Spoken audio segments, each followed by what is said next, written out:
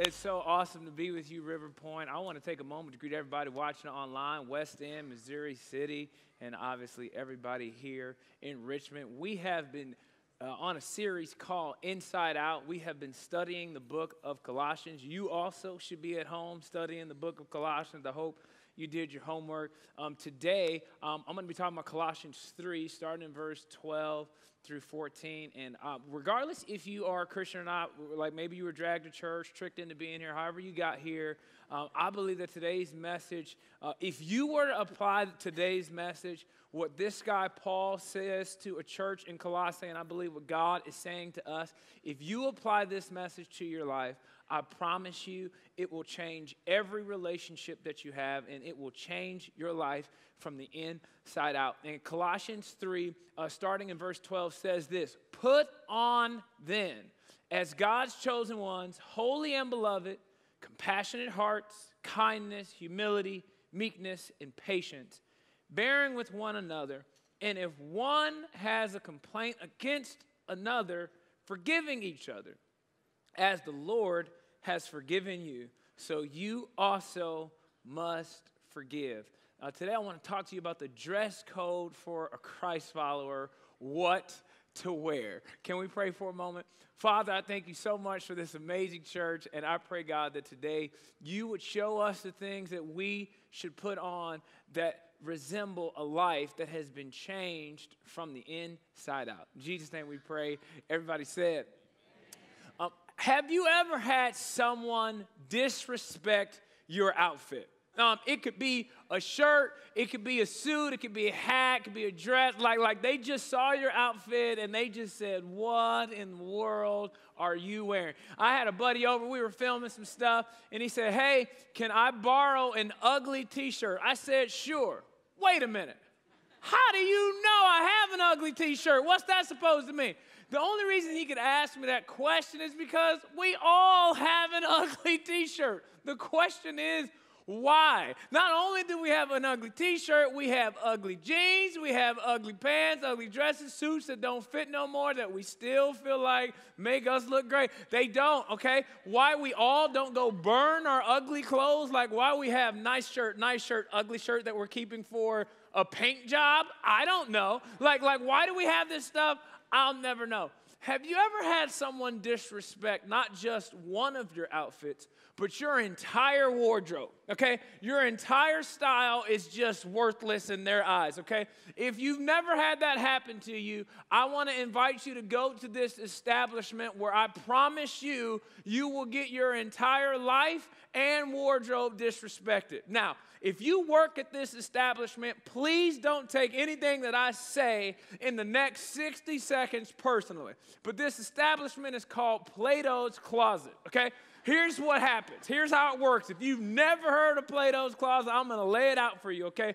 You go through your closet, and you grab all the stuff you don't like anymore, and you go take it to this place, and they're going to give you just a few dollars for the stuff you don't even want anymore. So you walk into Plato's Closet with 3 garbage bags, okay? Keyword there, garbage, okay? And you walk in, you put it on the counter, and they say, "We'll call you in 15 minutes and let you know how much we're going to give you for the stuff you don't even want anymore." They sift through it, and then they keep the stuff that they believe that someone else would spend money on and give the rest of it back to you. There is nothing more embarrassing in life than walking in to Plato's Closet with 3 bags and walking out with 3 bags. In other words, what they're saying is, everything that you own, not a person on the planet would spend $1 on, okay? So take this crap back, okay?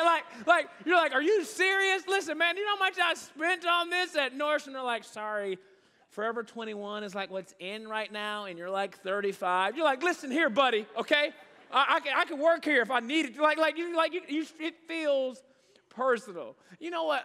You may not realize this, but whenever a first-time visitor is checking out a church online, contrary to popular belief, they're not just looking to see who the pastor is. They're not just looking to see when the service times are. They're not even trying to figure out the exact location of the church. The number one thing that they're looking for is what to wear.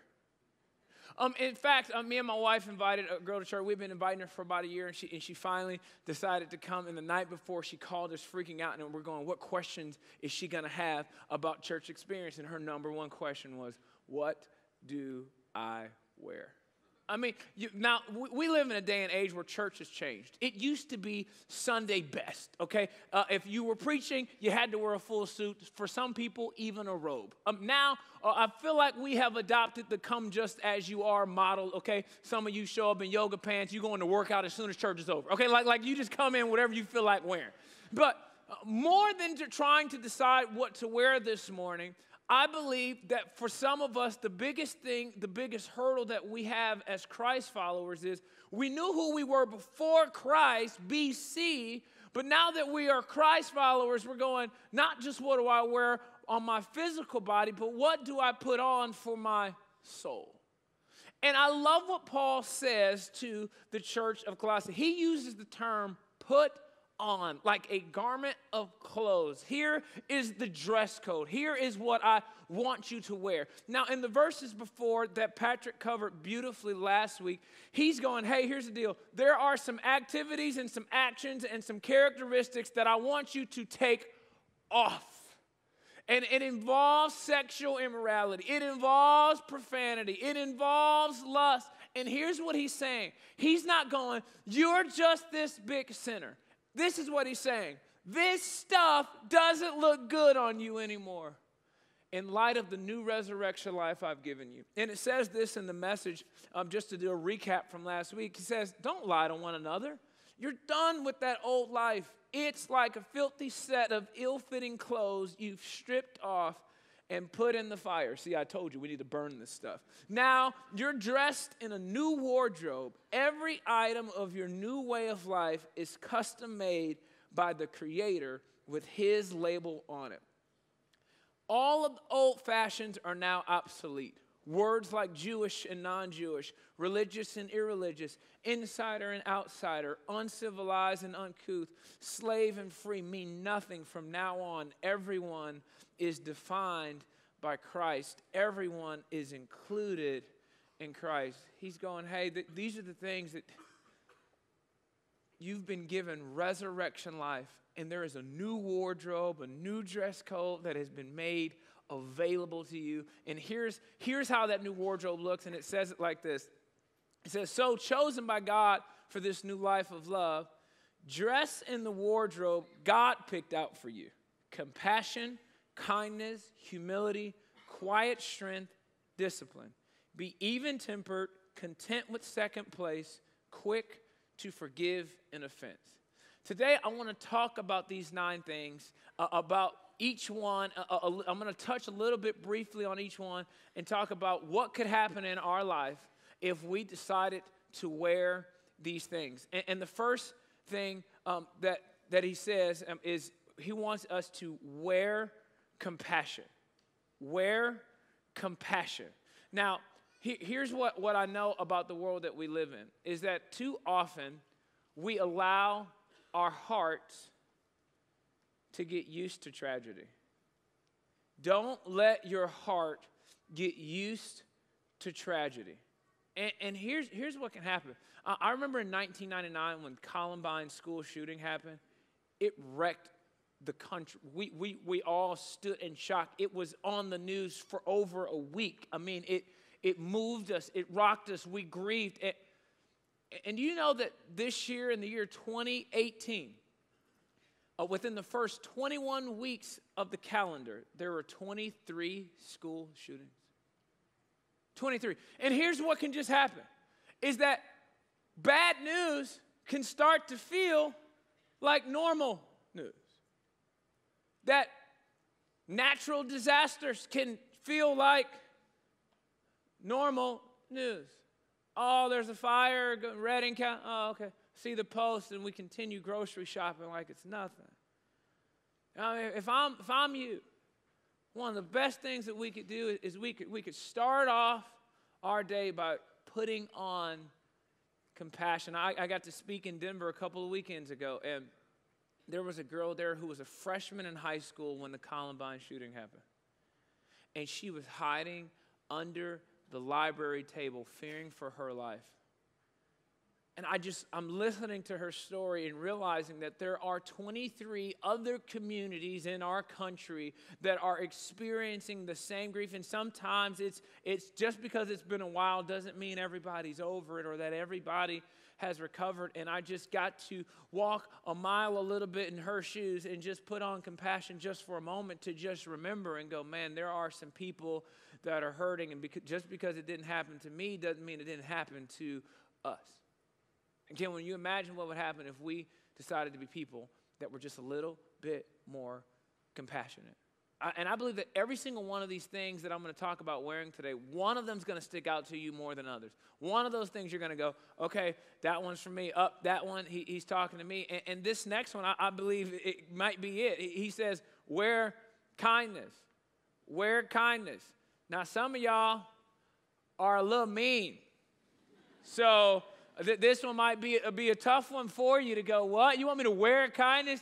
Yeah, you should try it out. Like, do you know, like, there are some Christians that are just permanently angry, and I'm not sure why. You all have at least one family member or friend that is not a Christian because they met a Christian, okay? And like they met this guy, and they were so angry. They met this gal, and she was so judgmental, and it's just like, why are you angry? You mean to tell me Jesus Christ left heaven, died on a cross for your sins, and you get to go to heaven now, and you are mad about it? Like it's heaven or hell. This is serious business. You get to go to heaven, okay? Like why are you upset? I mean, if you just think about just putting on kindness, I believe it changes the world. And here's what it says in Romans. It says, or do you show contempt for the riches of his kindness, forbearance, and patience, not realizing that God's kindness is intended to lead you to repentance?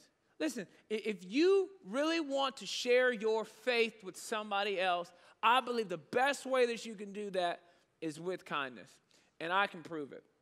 Every single person under the sound of my voice thoroughly enjoys great customer service. If there ain't not one person in here that's been in the Chick-fil-A line and they hear my pleasure, that doesn't make you go, man, it is your pleasure, man. That's kind of nice. I appreciate that, man. Oh, man, that's nice of you. Your pleasure, huh? For my lemonade, man, that's nice, man. Get that matter of fact, man, why don't you order a couple chicken nuggets for yourself on me? Like, it just makes us feel good. Okay, it doesn't matter where you go, whether it's a car dealership, it's the mall, it's a restaurant. We all love great customer service. Guess what? They were paid and trained to be nice to you. Imagine if we did it for free. Just think about that for a second. Imagine if we were people that every morning we wore kindness and said, I'm going to go out of my way to be kind to somebody. People are going to think that you're crazy. Like, whoa. You mean you weren't trained to do this? You mean you're not paid to be nice to me? No. And in fact, I'm not even that kind of a person, if I'm honest. But guess what? I experienced kindness from a God that I did not deserve. And so I'm just extending what was given to me to other people. So yes, your Starbucks is on me today. Can you imagine if we all wore kindness? Now here's the deal. When I go do seminars and talks and keynotes in corporate America, I talk about this all the time. Why? Because it works, and people are like, CEOs are like, dude, that was genius. I'm like, yeah, be nice to people. It's a crazy concept. I know. I'm a genius. I don't know what to tell you.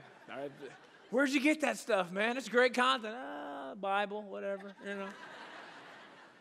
But I mean, you would be surprised how many people live in their minds a dog-eat-dog world.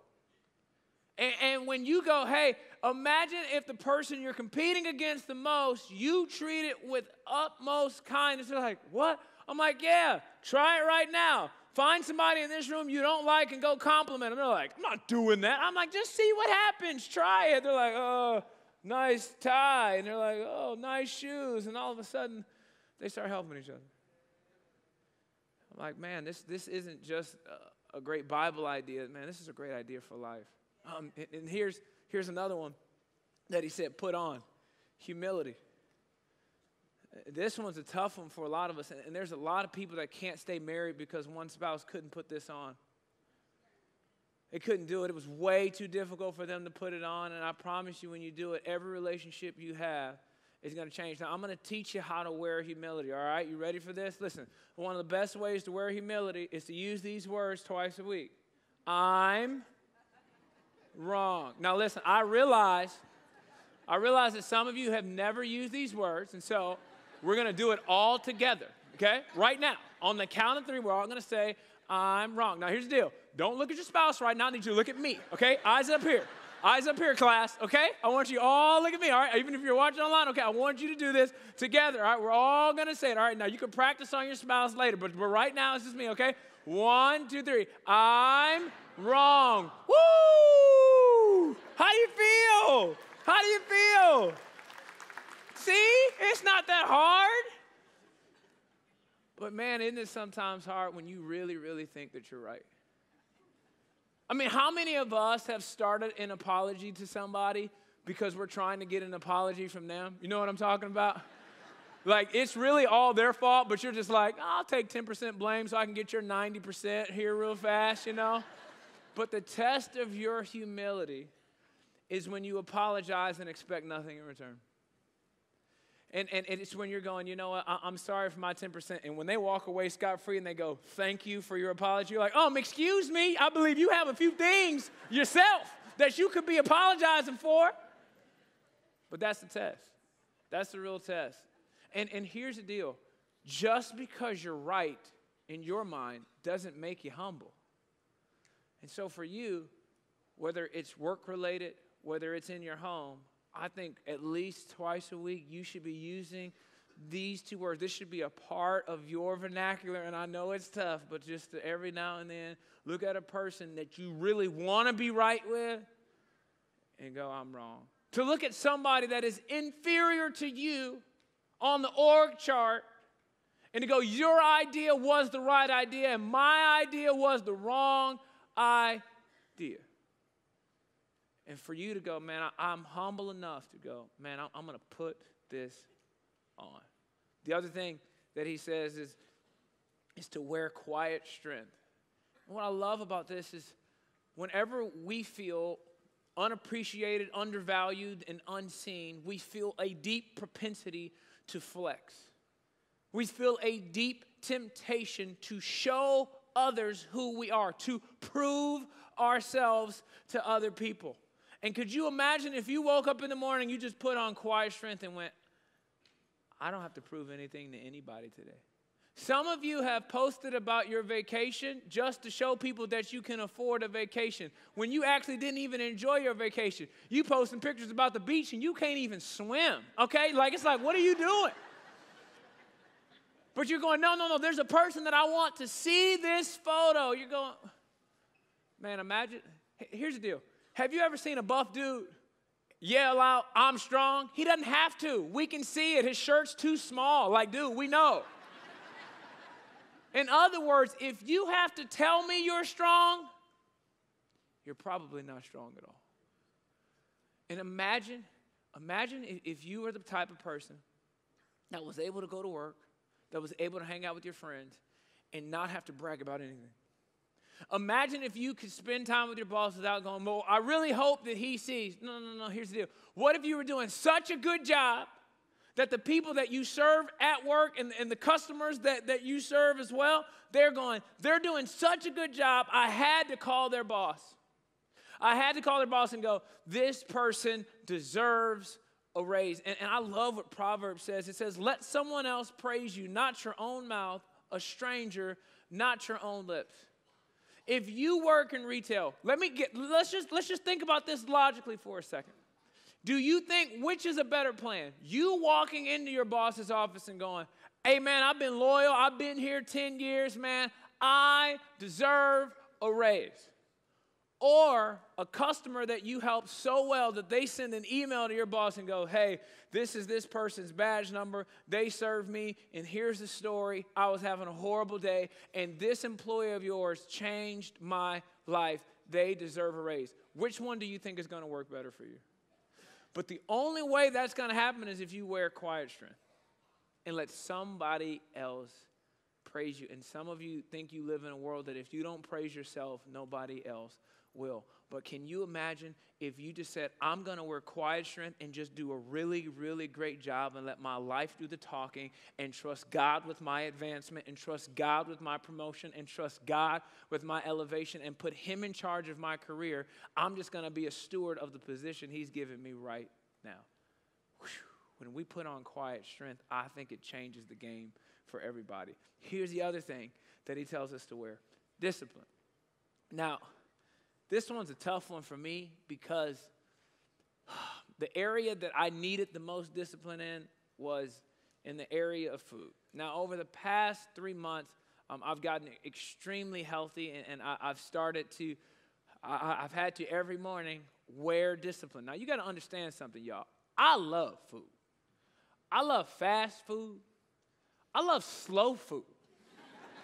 I love dessert. I love breakfast, lunch, dinner. I mean, I love it all.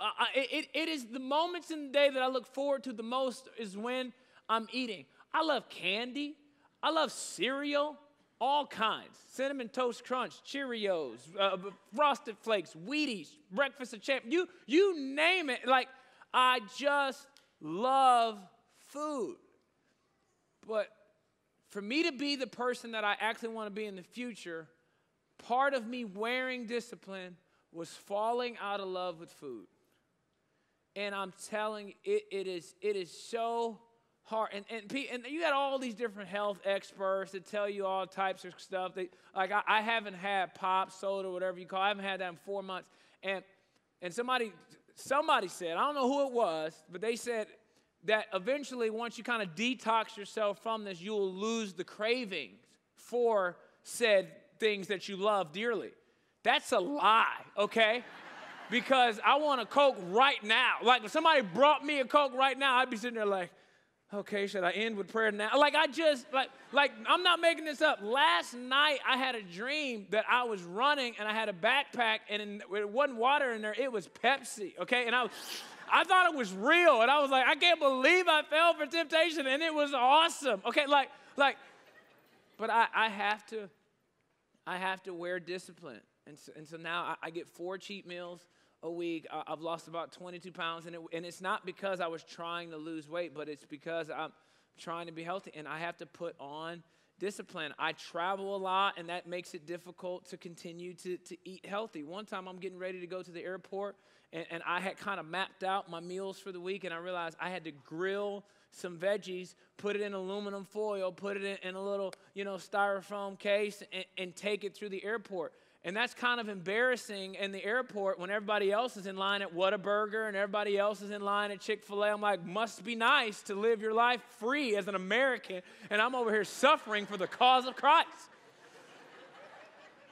It's not fun, but you know the game. You know the game. Like, when you decide, you know what, you listen to this right now, you're going, you know what, he's right. I need to eat healthy. And tomorrow morning's breakfast is going to be healthy. And then here's what's going to happen. 12 o'clock, that's what's going to happen. And you're going to find yourself in line at Whataburger talking about let me get a number 5. Okay, like and here's the rationale. You're going to go, I was so good this morning, I deserve a great lunch. Okay, like it's the mentality that we all have. And then dinner, like, we'll see how it goes. I'm going to get a salad. And then you're at a restaurant, you're going, why would I pay to go out to not enjoy my food? No, I'm getting something that's actually good. Like, why would I? Like, we do these games in our mind, but can you imagine if every morning we put on discipline? And for some of you, it has nothing to do with food. It has everything to do with money. For some of you, it's not money. It has everything to do with relationships. You keep dating the wrong type of person, and you need to put discipline on. You need to get some accountability in your life to say, you know what, this is something that I need to put on. And I love this quote. It says, discipline is the bridge between goals and accomplishment. I don't know who said it, but it was somebody awesome, and it wasn't me. And I'm trying to wear humility right now, so don't quote me and be like, Ryan said this awesome thing today. It was somebody else. But think about that for a second.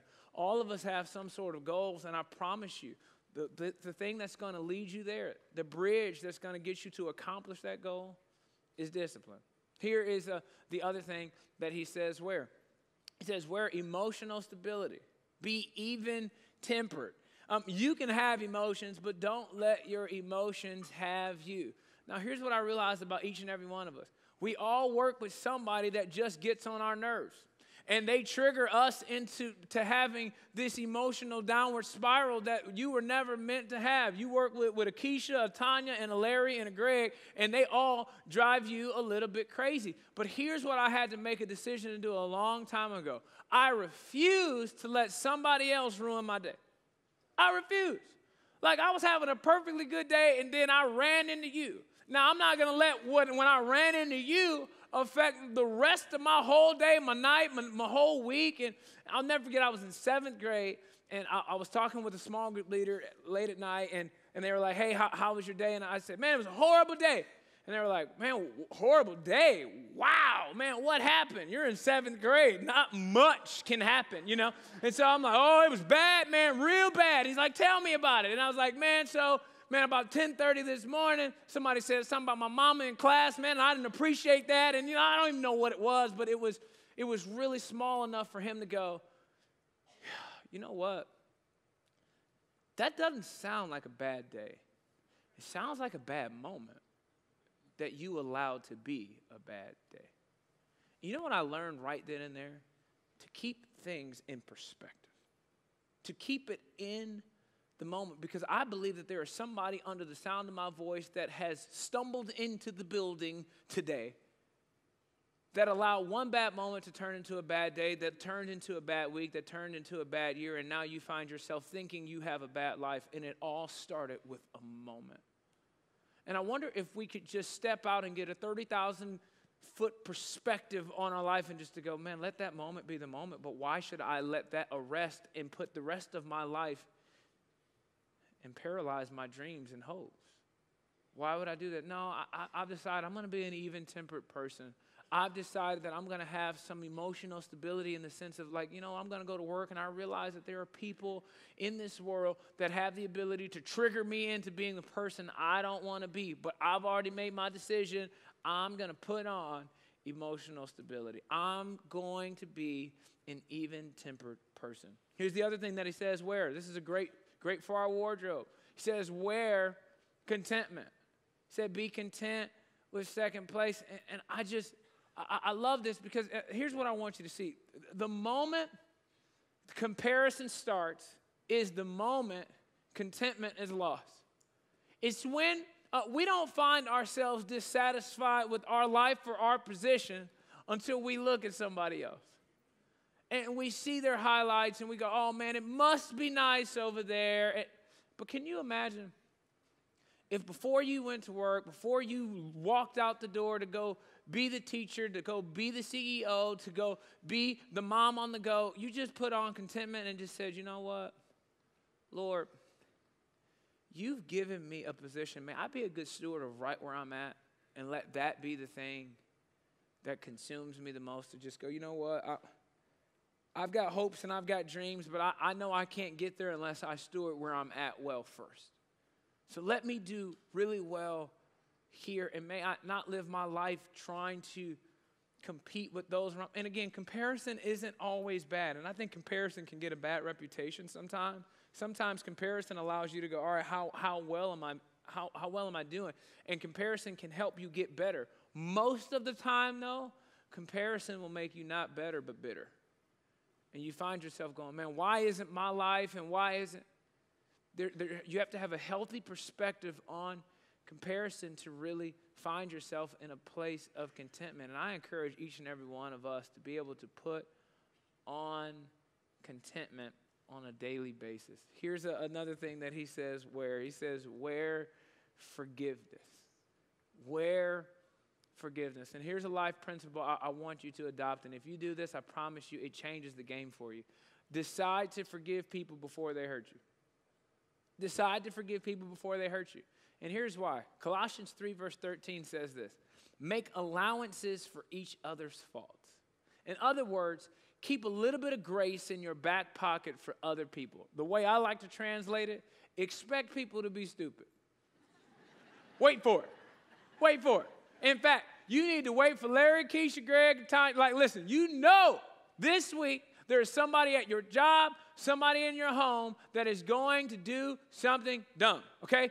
Wait for it, expect it. The thing that you're struggling with right now is it keeps catching you off guard, and you are legitimately shocked that they said it. You're like, what? Well, what? And then, but if you wait till the moment to respond, it's too late to be the person you actually want to be. It's too late. But this is how, if I'm you, this is how I would walk into the office this week. Who's it going to be today? Who's it going to be today? Bill, you got a problem? Larry, I want you to act the fool today. Like you waiting for him. And you're going, listen, I'm going to give you the same grace.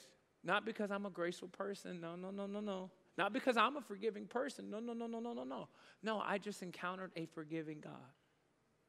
And so I'm going to extend to you what has already been extended to me. And I've decided how I'm going to respond to you before you do the thing that I know is going to make me upset. This is how you defuse the bombs, ladies and gentlemen. Some of us are waiting for to step on the landmines and wait for them to go off, and then we're doing damage control, and now we're firefighters, and we're, no. Like, I've already made up my mind how I'm going to respond before it happens, and when we do this, it changes the game. And here is the last thing that he tells us to wear. Wear love. And here's the beautiful part about love. Love goes with every outfit you put on. Love goes with every outfit you put on. No matter what you got to wear, you wear love. And here's the deal. I know we all have difficult people in our life. And here's the reality. You are the difficult person in somebody else's life. I am the difficult person in somebody else's life. And so here's the plan.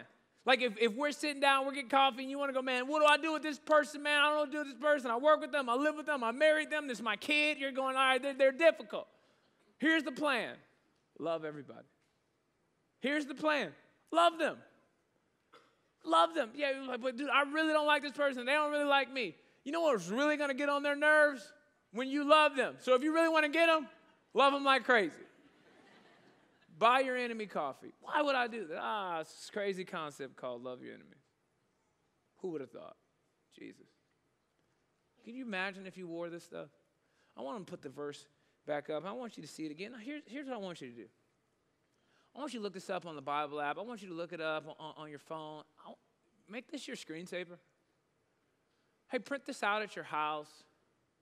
Put it up in your closet. Put it right next to your suits. Put it right next to your dress. Put it in your gym bag. Like right before you get to go be who you believe you are, remind yourself of who you really are. Put this on and decide, like, and here's the deal. When you get ready to go to work and you know you got a meeting with Keisha, you know you got a meeting with Tanya, you know you got a meeting with Larry, you go, you know what, today with my blue suit, I think I probably should put on, I think I'm going to wear even-tempered today. You know, you got date night, you're like, man, they've been getting on my nerves. You know what? I'm going to try using those two crazy words tonight. I'm wrong. You're like, oh, man, I really don't want to work out today, but what if I decided to wear discipline today? Here's what I know to be true. There is not a person in the building under the sound of my voice that doesn't want to date this type of person. There's nobody here that doesn't want to marry this type of person. There's nobody here that doesn't want to stay married to this type of person. There's nobody here that doesn't want to work for this person, that doesn't want to work with this person, that doesn't want to hire this person, that doesn't want to promote this person. This is who we want serving us at restaurants. This is who we want serving us at the mall. This is who we want to work out with. This is who we want to do life with. We want to go out to eat with this person. Think about it if we all decided to wear this. Man, I believe if we did that, it would change us from the inside out. I believe that is the life that is available to us as Christ followers. I believe that is resurrection life. We get to put on something new. We get to take off all of that old stuff. Man, I encourage you as you go through this week, Monday through Saturday, not to put on your Sunday's best. But maybe for you, you got to wear a little bit of compassion and kindness. Maybe for you, you have to wear a little bit of humility. Whichever one stuck out to you the most, no matter what you do, love goes with every outfit that you have. And I believe when we do it, it changes us from the inside out. Father, I thank you so much for this amazing church. I pray, God, that you would continue to show us the dress code for what it means to be a Christ follower. Lord, continue to show us what to put on a daily basis, because these are the things that you decided to be to us. So help us be that to the world around us. In Jesus' name I pray. Everybody said, amen.